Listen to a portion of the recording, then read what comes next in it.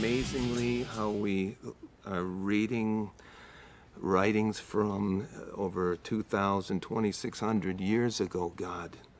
We live in an age where we're going to see portions of this book, Lord, are transpiring right before our eyes, and the things that are going on, God, I pray we don't make it to the end of the book. I pray that, or you take us soon.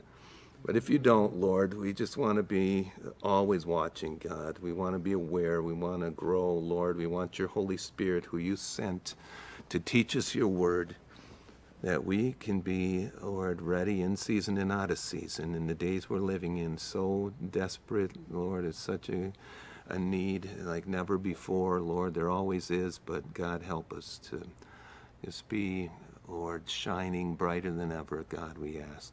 Feed us from your word, Lord, I ask in Jesus' name, amen. In the third year of the reign of Jehoiakim, king of Judah, Nebuchadnezzar, king of Babylon, came to Jerusalem and besieged it. And the Lord gave Jehoiakim, king of Judah, into his hand with some of the articles of the house of God, which he carried into the land of Shinar to the house of his God, and he brought the articles into the treasure house of his God. Now, there are certain books here in the Bible that are kind of like a spiritual glue in that they help bind together all the books of the Bible as a whole, as one unit. Daniel is one of those, especially as it pertains to biblical prophecy. Understanding this book gives great insight. You can't understand the book of Revelation without understanding Daniel, or the Lord's Olivet Discourse, or certain writings of the apostles, without a working knowledge of the book of Daniel. And there's multiple cross-references here in the Old Testament, and so it's no surprise that the book of Daniel has come under some of the severest attacks with regards to its integrity and its validity. Throughout history, people have sought to undermine this book because that would cause other parts of the Bible to be suspect, because other parts of the Bible, including Jesus, quoted from this book. And so the critics, as always, unfortunately, they're for them, they're long gone, good riddance, But the book remains throughout, all empires, all history, all criticism, as always, the book of Daniel remains. And for anyone willing to do your homework, there's no reason to doubt the validity of this book of Daniel anyway. But suffice it to say, like I said, the Lord Jesus, he had no problem with its integrity. He quoted it several times, which is good enough for me. The ironic thing is that even though the book of Daniel is essential for binding together biblical prophecy, Daniel himself is never referred to as a prophet in the traditional sense here in the New Testament. In the Hebrew Bible, the book of Daniel is not included among the other prophets, but it is placed in the portion of the Tanakh, the Hebrew Bible known as the writings. It's amongst the poetry and history books. That's because unlike the other Hebrew prophets here in the Old Testament, God never delivered a message to the nation of Israel directly through Daniel. At least that we know of. There's no recording of it in the Bible, but he is definitely a messenger of Jehovah, and very important one. Very significant revelations were given either to him or through him, and that's the main way that this book can be broken down. In the first part, chapters 1 through 6, really 2 through 6, Daniel is used to interpret other people's visions and dreams. In the second part, 7 through 12, Daniel is given his own visions, a very rough outline. Chapter 1 here is introductory. It's not prophetic at all, but it lays out the historical and biographical framework upon which this book is built. Now, interestingly as well, the book of Daniel was written originally in 2 different languages. Chapter 1 through chapter 2, verse 4 is written in Hebrew. And then, when the content of the book switches to world affairs that relate to the Gentile nations of the earth, chapters 2, verse 5 through chapter 7, the language also switches to Aramaic, their language. And then when the context of the book switches back to dealing with Israel and their future, the language also switches back to Hebrew, chapters 8 through 12. So there's a lot of interesting idiosyncrasies to this book, and I'll point those out as we go along, beyond just its prophetic content. And that's why, because of these idiosyncrasies, that's why it's grouped in the Tanakh with the Psalms and the Proverbs, Ecclesiastes, Job, Ruth, and others. It's a very unique book. It stands apart from the prophetic books, but it is prophetic. It begins with the date in the 3rd year of the reign of Jehoiakim, king of Judah. According to 2 Kings chapter 23, Jehoiakim, son of Josiah, the king of Judah, he was raised to the throne by Pharaoh Necho, king of Egypt. So a foreign king placed him on the throne, and he remained a tributary for 3 years to Egypt. In his 4th year, a major battle was fought between Egypt and Babylon, according to history, and the Egyptian army was defeated. That victory placed all the Middle East under the reign of King Nebuchadnezzar of Babylon, and so Jehoiakim here became a tributary to Nebuchadnezzar. After 3 years, Jehoiakim, king of Judah, rebelled against Nebuchadnezzar. Not a wise move, but Nebuchadnezzar came against Jerusalem, besieged it, and as it says in verse 2, the Lord gave Jehoiakim, king of Judah, into his hand. Now, one of the first things Bible critics contested for years was the discrepancy in the dating between Jeremiah and Daniel. They both wrote about the same events and both had the audacity to give a date of when they included, only the dates are different. Jeremiah says this happened in his 4th year. Daniel says in his 3rd. And the critics, you can't trust the Bible. It's full of contradictions. If you can't trust this, how can you trust the words of Jesus? That's what they would say. Until later discoveries came to light that showed how the Chaldean and Hebrew systems of dating their rulers' reigns were based upon different calendars that began at different times of the year. And Daniel, writing from his location in Babylon, was using their dating system, while Jeremiah, living 500 miles away in Judea, used the Hebrew method of dating, and it reconciled the two accounts perfectly. Of course it did. Oh, gee, never mind, said the critics. Sorry for stumbling centuries of people who had bought into their higher criticism, as it's called. Just read the Bible and trust it. It's very trustworthy. Not only has it been shown that there is not any discrepancy in the biblical account, but once again, the Bible is shown to be so miraculously accurate. It's like God places these things in there. Just go for it, man. Instead, you just discredit my word, and then he just brings a checkmate and says, sorry. He makes it just so incredibly detailed for a book documenting events 2,600 years ago. So the 3rd year, the reign of Jehoiakim, king of Judah, Nebuchadnezzar, king of Babylon, came to Jerusalem, besieged it. The Lord gave Jehoiakim, king of Judah, into his hand with some of the articles of the house of God, which he carried into the land of Shinar, to the house of his God, and brought the articles into the treasure house of his God. Now, these are the articles we saw in Ezra chapter 1 on Wednesday that were being carefully counted and returned by King Cyrus of Persia after the Jews' 70 years in Babylonian captivity. This is thought to be most likely where Ezra learned that Nebuchadnezzar had put the articles of the house of God into the house of his God, as it says in Ezra 1. Which was a purposeful insult to God's honor. That Cyrus made right. If you were here Wednesday, we saw, he made sure that their God was shown to be nothing.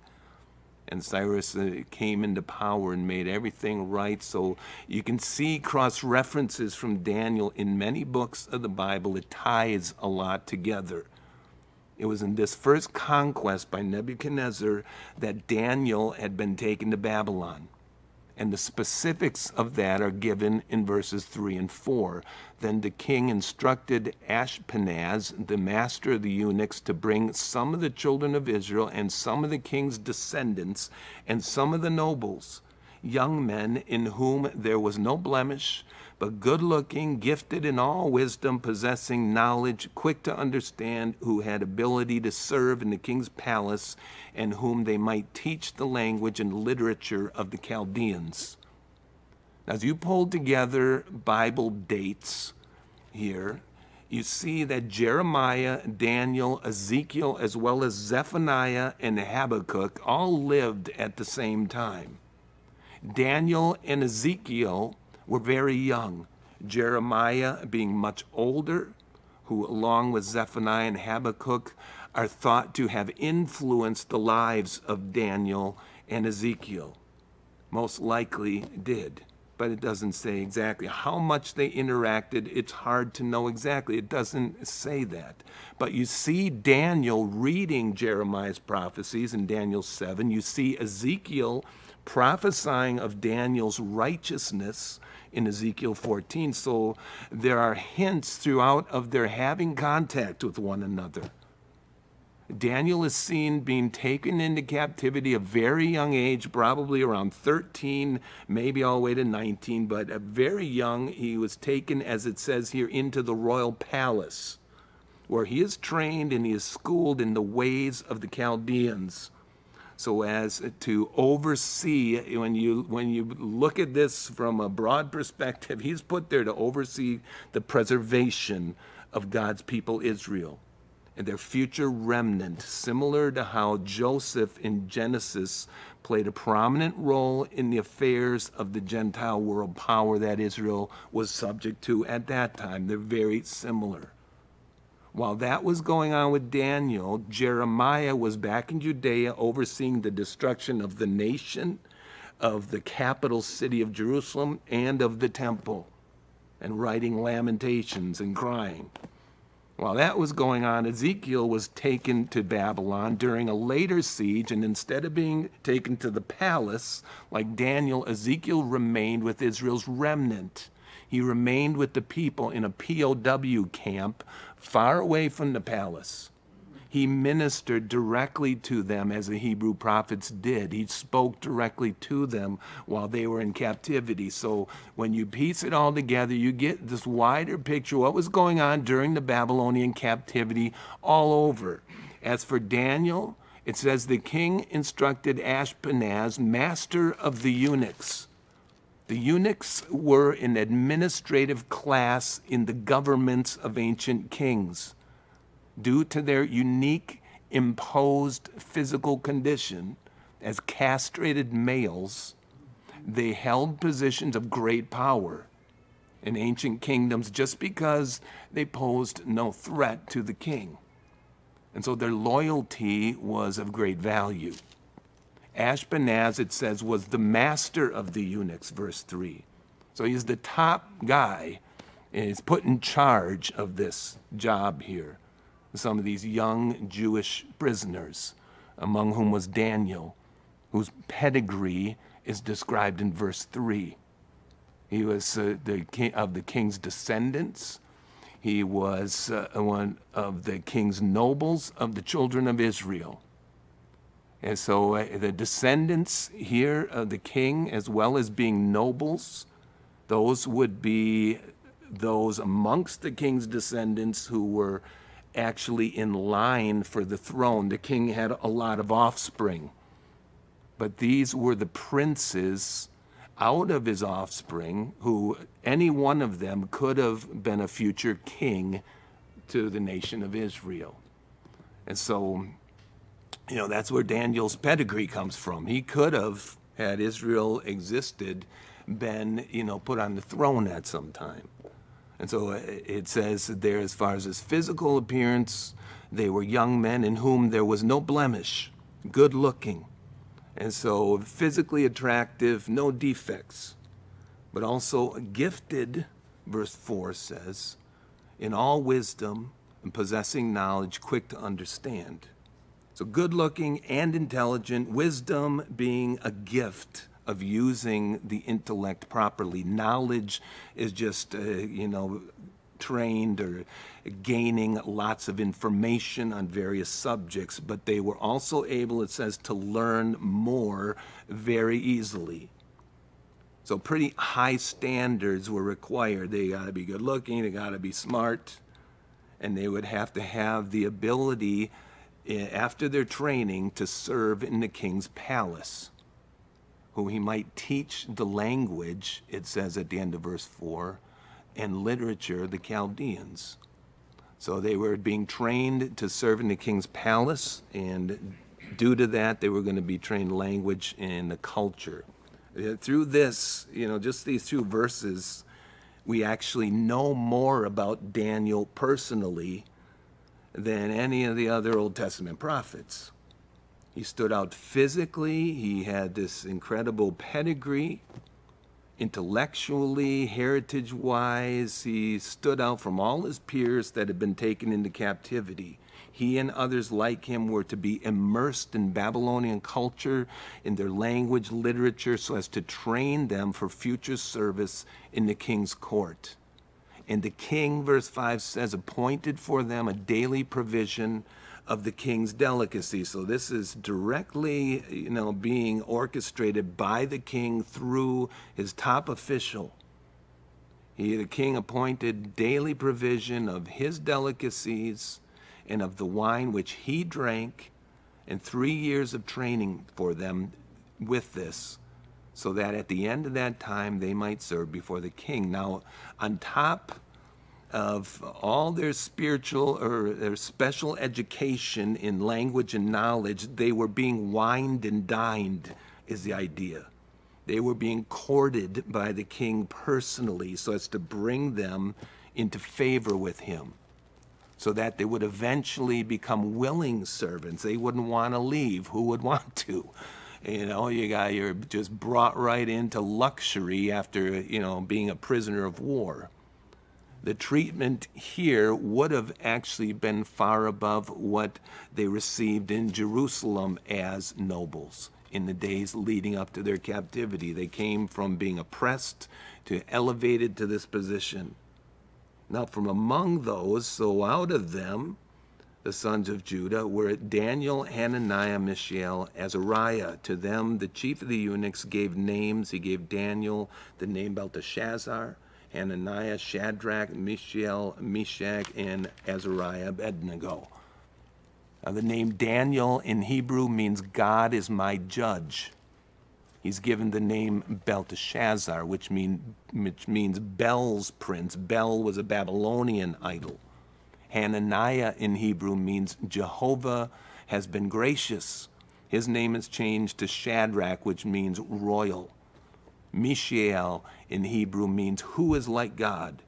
His name is changed to Meshach, which means guest of the king. Azariah in Hebrew means Jehovah has helped. His name is changed to Abednego, which means servant of Nego. So again, it's a reference to a pagan king or a pagan god. So all the references to Jehovah, God, all of their heritage, their spiritual heritage is removed. And all of this is being imposed upon them in order to swerve them away from their Jewish beliefs and traditions.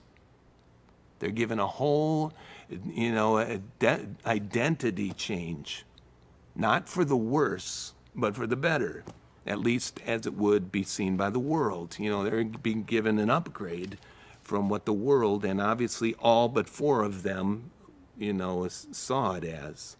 They're being provided special treatment that would gain them advancement and advantages, even above Babylonian youth. All these carnal pleasures were provided right from the king's own table. The king's making friends with them, all of which was being used to alienate them from their Jewish roots by causing them to abandon the God of their fathers and to forsake their homeland by giving up their national language, their national history, national identity, and align themselves with the oppressors of their people.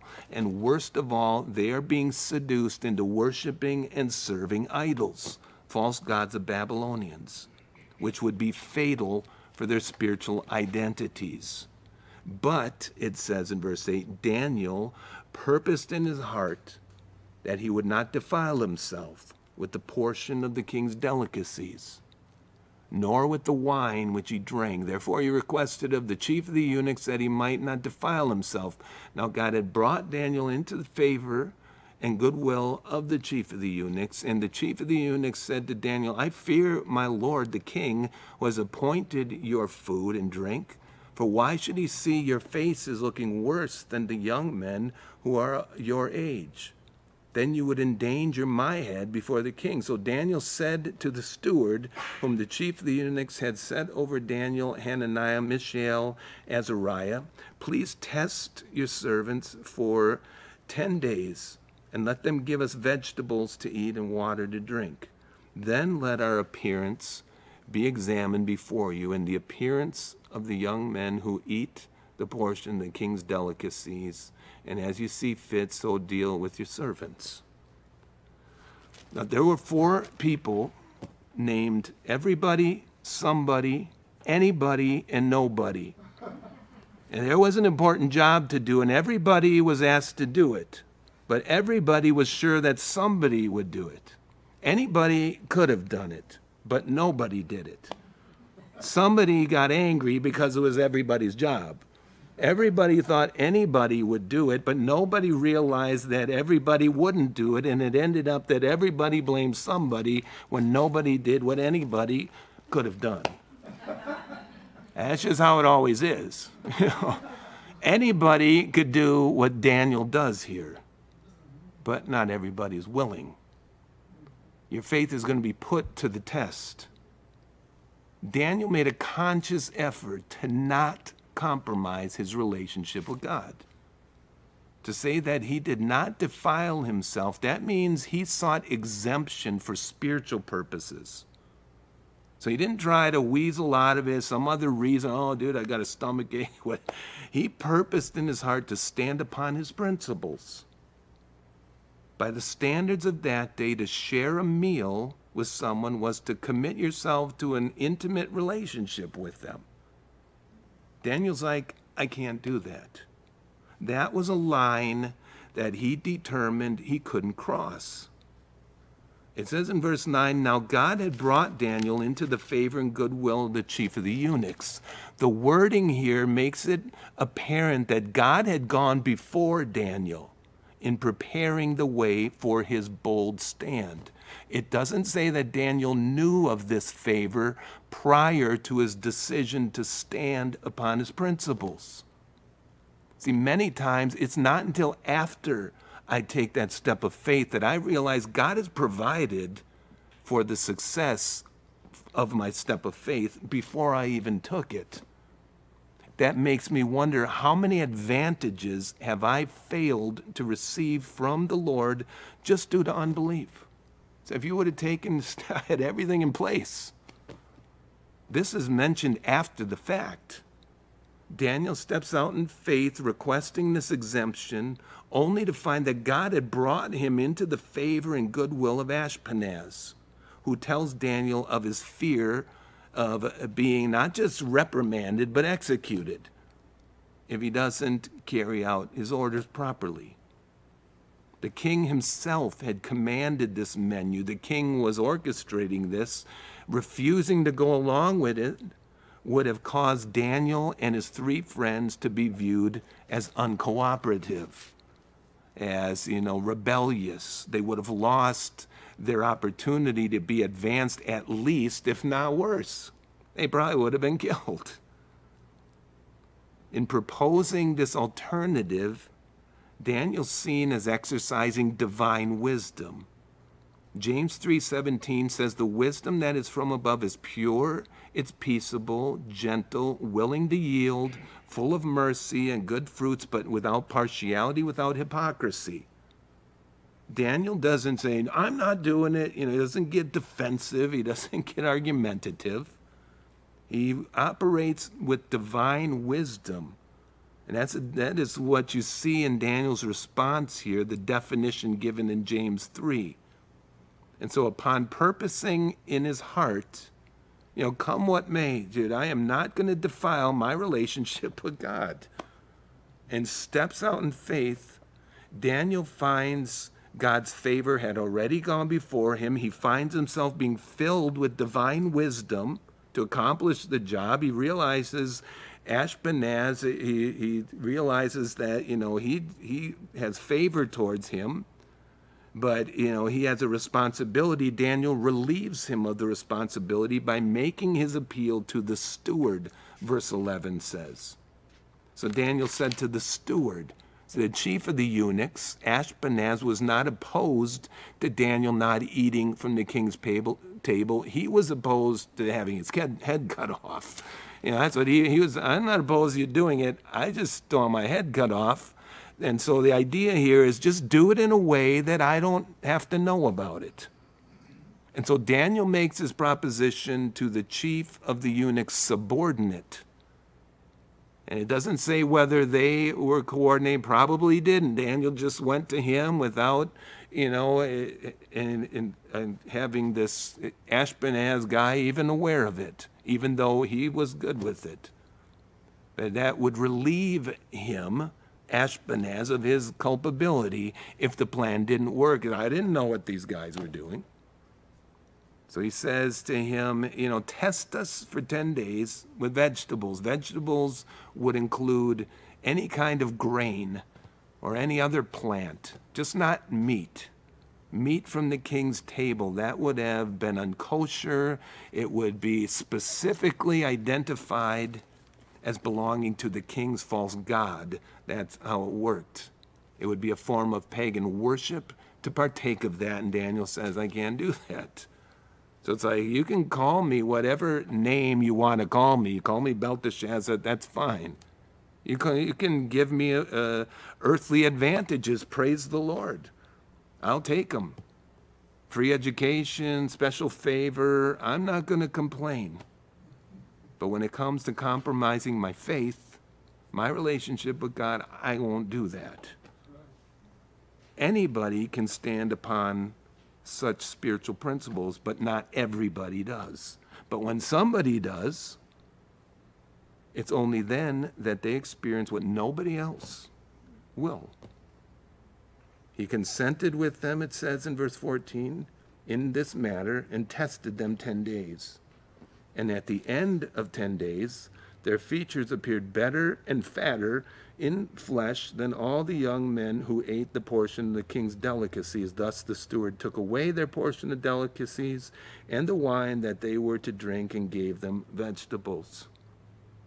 So not only does Daniel discover what's called God's prevenient grace. That is a theological term that speaks of divine grace awaiting those who step out in faith. Not only does he experience that God had gone before him, provided things for him, but he's also filled with divine wisdom as he proceeds, and now he sees supernatural, miraculous hand of God upon their physical appearance. There'd be no biological reason for a vegetarian diet making them better and fatter in the flesh, as it says in verse 15, than all the young men who ate the portion of the king's delicacies. See, it wasn't that they just looked the same even, that they just blended in. They appeared more beautiful, healthier. They stood out even more than everybody else. So that for 3 years, while their preparation for service in the king's court was taking place, they were exempt from what was in the world's eyes, not, just some food, man. Just food, what's the problem? But for them, it meant serving and honoring God first, not your God. I'm not going to, honor your God. God is put first before anything or anyone else, to which it says in verse 17, as for these 4 young men, God gave them knowledge and skill in all literature and wisdom, and Daniel had understanding in all visions and dreams. Now, anybody could have received God's blessings in this way. But nobody did except these 4 young men who everybody knows about, because somebody named Daniel purposed in his heart, and his friends ended up getting blessed with him. He took a stand, and he saw God's blessings flow. God is not going to leave me hanging. When I step out upon, the principles that are in his word, when I don't deny him in the face of a world that's saying, just compromise. It'll be so much easier. Everything will go easy. Then you can take it. I can't do that. I can't compromise with the world and serve God at the same time. That's what Daniel, in spite of their diminished provisions in comparison to all the other young men, God blessed them above the rest, giving them knowledge and skill in all literature and wisdom, so they were given superior understanding of Babylonian culture and Babylonian knowledge, what would be called science today, which the Babylonians were noted historically as having been advanced in. These 4 young men were superior to the rest, even the Babylonians, in all of that, without defiling themselves with the carnal aspects that higher education comes with. They were in Babylon, but they were not of Babylon. And Daniel had understanding in all visions and dreams, verse 17 says. That is an attribute of his that would be revealed later on, but it is acknowledged at this point as being something God had already granted him, again, due to what's called prevenient grace. He's got grace upon grace upon grace for the rest of Daniel's life. Grace having been provided in advance that can only be recognized in hindsight. God's hand was totally in this. But it wasn't until I stepped out that I saw his grace was there waiting for me. And as we all know, it's God's mercies, his grace literally is new every morning. The word is plural. It means there's multiple opportunities to experience God's grace every day. And they're brand new every morning, if I will walk in them and step in faith according to what his word tells me and how I'm to be directed. And so it ends here. It says, now at the end of the days, when the king had said that they should be brought in, the chief of the eunuchs brought them in before Nebuchadnezzar. Then the king interviewed them, and among them all none was found like Daniel, Hananiah, Mishael, and Azariah. Therefore they served before the king. And in all manners of wisdom, understanding, about which the king examined them, he found them 10 times better than all the magicians, astrologers who were in his realm. Thus Daniel continued this is how Daniel continued until the first year of King Cyrus. So among them all, verse 19, and so the king interviewed among them all. That means among all the youths that have been brought from Judah, all the children of Israel, the youths from that country. So evidently these 4 were the only ones who remained faithful to the Lord.